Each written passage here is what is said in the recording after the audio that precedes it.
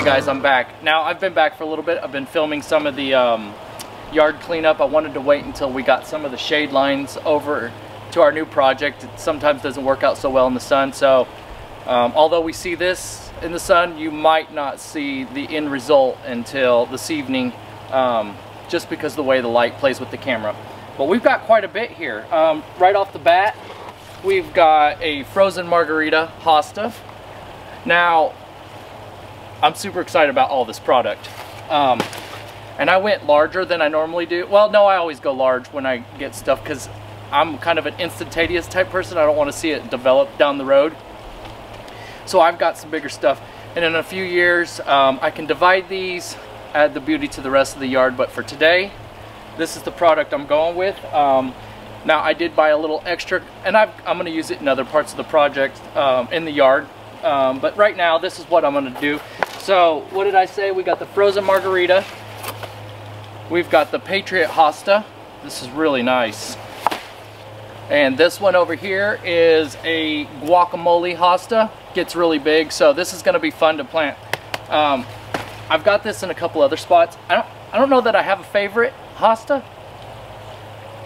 Kind of like them all, you know. In fact, I've got, remember in my other videos I talk about it, I got the curly fries hosta. These stay pretty small, and I'll go over that here in a little bit, but I got 3 of those, so those are fun, a little unique. Isn't that fun how they are all just so different? Anyways, for us plant geeks, that's what kind of is fun about the whole process. I ended up getting my black mondo grass. This stuff's super expensive because it's slow growing. Somebody else could tell me that, but it's pricey. But I got several of these.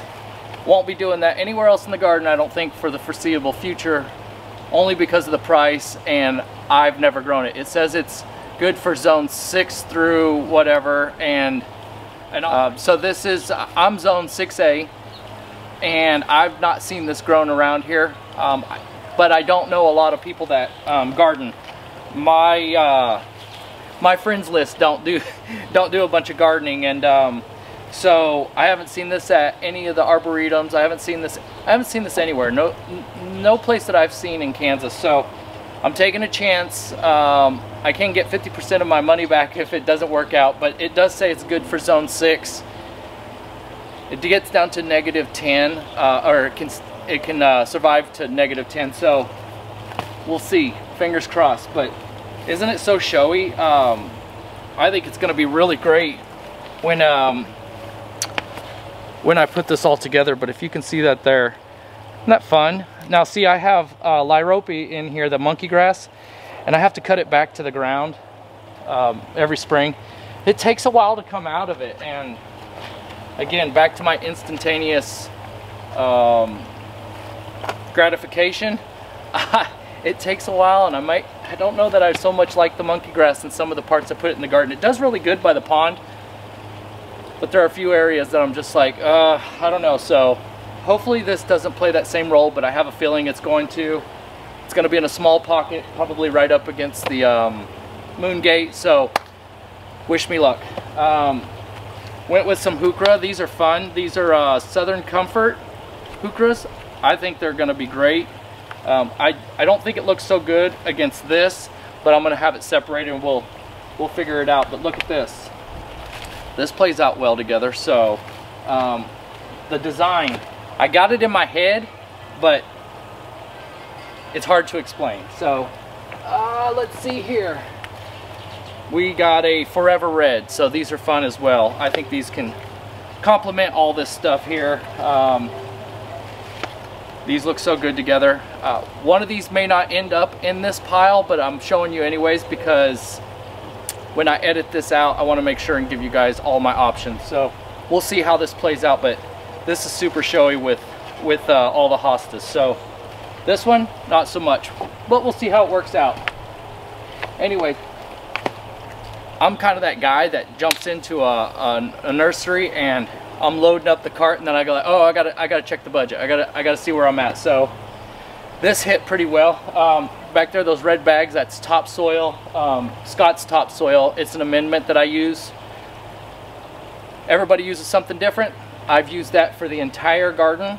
everything I've used in this garden, because I do have clay soil, I do amend that with every single thing, and it's a higher ratio than normal. So all these beds that are lifted all through here, that topsoil, that Scott's topsoil, I amended it in everything. So, and it grows super fast, everything that I've put in. So I've had very good success with that. So we'll see. And then the rock, I just grabbed the rock from another part of the garden that I'm tearing out. So when it's all said and done, hopefully it'll turn out and it'll be great. We'll see. But I'm going to hold off just a little bit longer because the sun and the area we're in, I want it to look good. So probably going to get back to some cleaning, and then we'll get back to this here in a little bit. So planes are flying above. We'll check you guys here in a little bit. Let's get started.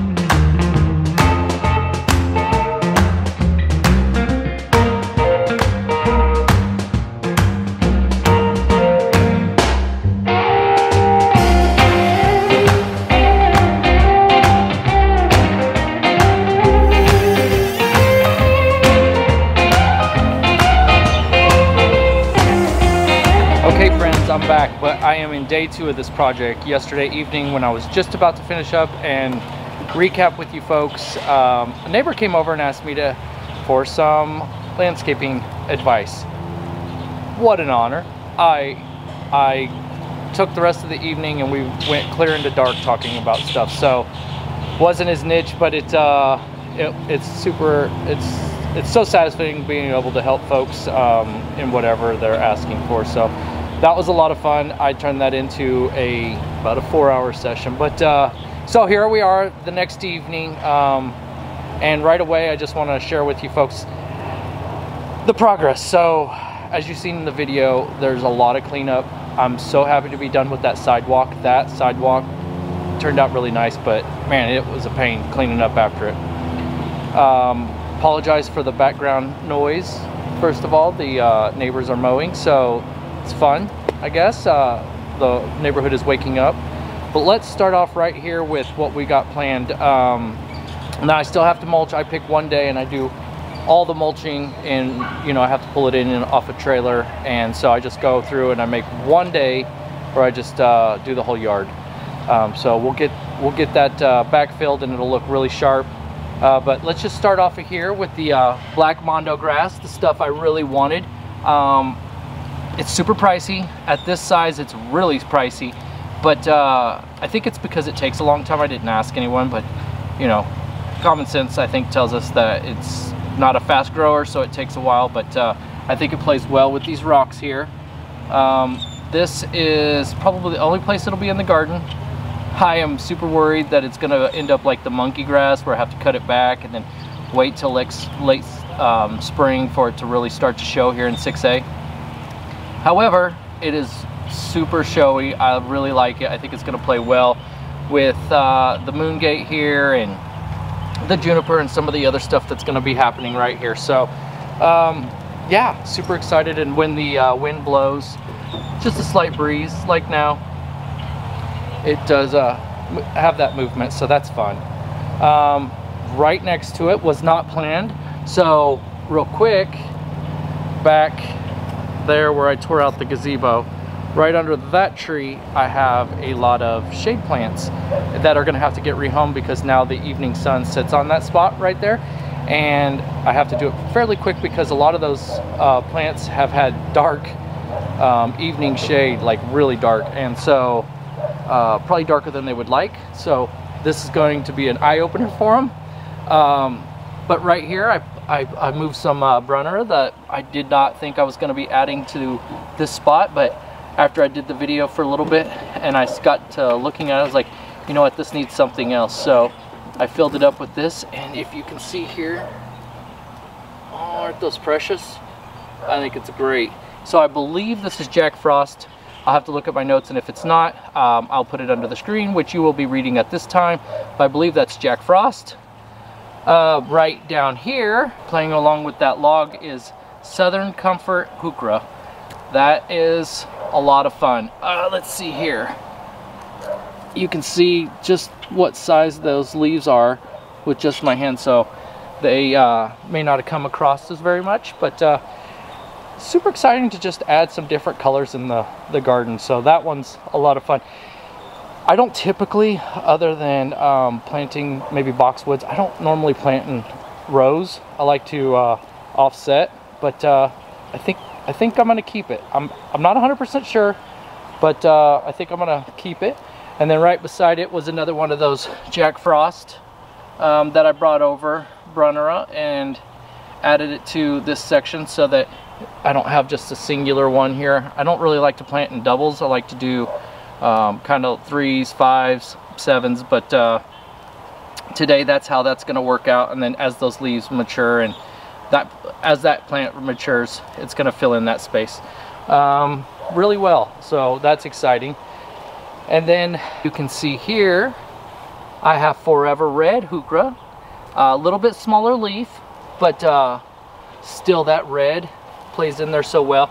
This one might get lost in the shuffle on the video when I pull back, but it really does pop, and I think it'll play well until these hostas start to grow. Those hostas will get way bigger, and so will the junipers, but it's going to take a while. So right now for the sake of starting off spring, maybe the next couple years. It's gonna play nice real well right there.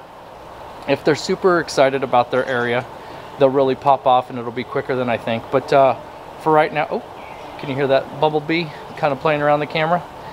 But I think right now that's, you know, just to kind of fill in some of those dark spots over here by Mr. Frog. That wasn't even part of the plan. Sometimes you just pick up stuff at random garage sales or junk stores, and you know, somehow, some way they find a way into the garden. So just tucked him underneath there. It's a little, I like to add little things down low for children.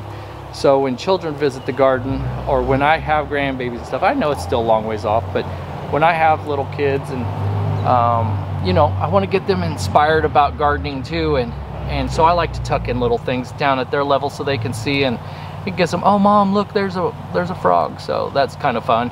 But again, not typical of me to plant stuff in a row. You can see here with that planted in a row, this is kind of planted in a row, but I think it plays really well right there. Now, I'm not a big edge guy like some people like to just, you know, cut straight down in the ground and then mulch from the grass. My grass is very vigorous, and so what I do is I'll end up putting a little metal edge around there and it'll just be a slight hint of it from here, but that way I could weed eat around it. And so if you know, when it looks like that grass and that are too close together when I weed eat, no, it's gonna play out well. If I could get under there and show you without making the camera go wonky, I would, but you can kind of get the idea. There's going to be a metal edging there. So and that, remember the log that I put in earlier in the video? That was just a log that sat, pan you around here. So you remember when I moved into this yard, and I've told you the story, no fencing, nothing. There was one Bradford pear here, about right there, and a Bradford pear behind me. And ultimately, when I started doing this garden, I ended up taking those out. I'm not a big remover of trees guy. I like to just maybe see how I can repurpose it or move a tree, move something, but it was at a height that I probably would have needed a large truck to come in and do, and it just didn't fit the style for what I eventually got to. So that tree came out, and that stump ended up, let's pan you back around here, that tree trunk ended up sitting in the back of the garden for a long time, started to dry out, whatnot. So when I was thinking, hey, how can I hold these rocks up? And that's why a lot of times when I do a project, I'll kind of do a small part of the project. I'll sleep on it a couple nights and don't rush into it, let it come to me. And so this is kind of how this turned out. I thought, you know, hold that soil back. If you can see here, let me get you down here. So up here is soil from the log back, so that's all built up there, and then from down here, so the soil is the length, the height of the log there, so it's going to hold it back and act like a wall of some kind. So instead of adding all the rock, it's going to that's going to kind of soften this edge here and not just be, you know, a redundant row of rocks that I've set throughout the garden all the way around. So, you know, it comes to me, it comes to you as a gardener. You figure out a way how to make things work. But I thought it turned out nicely. It just sawzalled that in there, and now everything will blend in. So this hosta here, now this is funny. I can't pronounce it. I've tried asking Google how to pronounce it. I've tried looking it up on YouTube, and I cannot find it anywhere. So I will spell it out for you. Here it is on the screen. But it's funny, the funny part about this is when I asked the nursery, one of the top dog nurseries that I like, the one that I've showed you in my other video, they couldn't pronounce it either. So the gentleman that they thought would be able to pronounce it wasn't there at the time. So yeah, good luck with that, because there's no way of me saying, hey, how do you pronounce this? Because we can't speak to each other. So that is so showy. I love that blue in there. And you couple that with the decaying stump here or tree trunk, you know, I just think it's great. I think it's going to play well in that that spot, and eventually as it gets bigger, it's going to grow over. It'll fill in those spots that one day I'll mulch, and then one day we're going to wake up and we won't even be able to see the mulch there. So I really love that. Moving right along, this is a Patriot hosta. Super showy. I think this is really cool because I got a lot of browns here. I've got a brown trunk there, I've got a brown rock, brown bridge, and then I've got this wonky little tree piece here. Looks like it was a piece of driftwood. Honestly, it's like the frog over here. I pick up stuff that I think could potentially find a spot and be a speaking point to the garden, and here it is. Here's today's, it's time to shine. So that stump, that bridge, that river, or that stone right there, and that piece of driftwood all has its own little story here now together. So I think that's fun. And then right back here, nonetheless, we have frozen margarita. So that's pretty cool. And it really brightens it up again. I do know that as summer continues, the sun will set further back at this point, which I'll have just a little bit. I do have a Japanese maple here that is going to leaf out, but it's going to take a while. And then so all these trees and stuff are going to have to work together to kind of give it enough shade. So we'll see. I may have to, well, I will monitor it for some time to make sure that it don't end up in the sun, in the evening sun too much, because we know how that works. Some hostas can do well in that. I don't know for this particular one. So that's a lot of fun. That was a day between cleanup, shopping, and getting this put in. This actually didn't take so long. I think the rock project took the longest, and I just wanted to share it with you because if you're along for this backyard journey of mine, I think it's important sometimes to see the lay of the yard and see how everything works out, and then you know, you can appreciate all the work that goes into setting up a garden. So hopefully I've inspired some of you, hopefully maybe motivated a few of you, and hopefully I haven't bored the rest of you. So that being said, I hope you guys really like this project and how it turned out. We've got many more coming. This is the only really bright spot in the garden, as everything else is just waking up. But I think I'm gonna be kind of clear of temperatures, because normally April 28th or somewhere there is our last frost free day. Is that how you say it? Last frost free day? And so we'll see how it turns out. I do have stuff that I'll wrap this with, but I have a lot of other hostas that are coming up in the garden, so I think we'll be fine. I'll monitor the weather for the next 10 days. We don't have any chance. I think we have a 39 one day, so I'll monitor that. It's about a week away, but 10-day forecast is about as happy as this garden is right now. So I just appreciate everybody watching, and if you like what you're seeing here on this channel, go ahead and hit a like, and we'll see you on the next one. I'm super excited for where we're headed. So y'all take care, and we'll see you the next time. Bye bye now.